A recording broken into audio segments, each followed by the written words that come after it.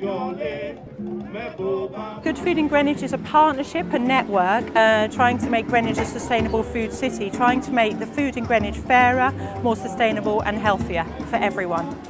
We've got food growing installations, seed bombs, face painting, painting vegetables, and definitely buy some lunch from our traders. We're celebrating all of the kind of projects that are involved in Good Food in Greenwich. So we're talking about food growing, we're talking about cooking skills, we're talking about healthy eating, but we're also celebrating the amazing food businesses we have in Greenwich. So we've got loads of people that make food in the borough.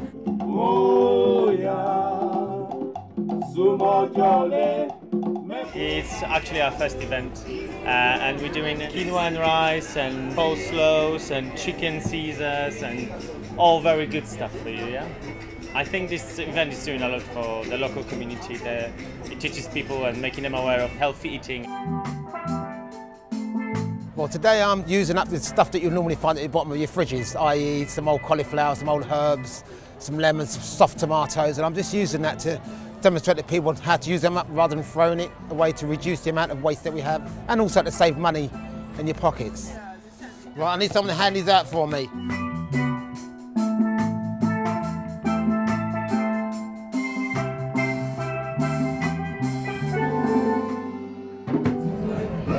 We're promoting health and beauty products sourced from Ghana. We think it's quite important to educate the younger generation in terms of where the actual products like lip balms or even sweets come from. So we actually educate people about the natural produce and what you can do with them. So that's quite important to us as well. We've got 5 gardening sites that we look after, and basically we go there and we encourage local people to come and learn about growing food. And today we've just got a little stall giving out free seed bombs to get people to throw them around on bare soil and encourage wildflowers to grow as a result.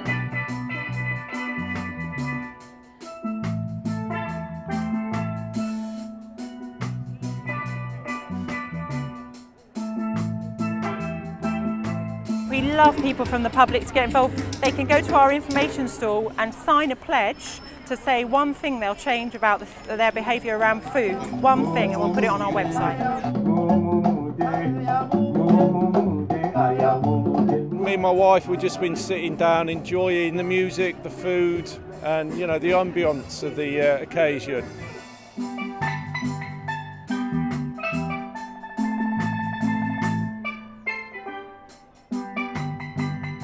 The sun's shining, which is really, really good, and it's just great to be in the centre of actually what's becoming a really brilliant food centre for London. We've got a farmers market starting today, we've got this food event, we've got some of London's best restaurants, we've got great fruit and veg markets, so actually I wouldn't want to be anywhere else.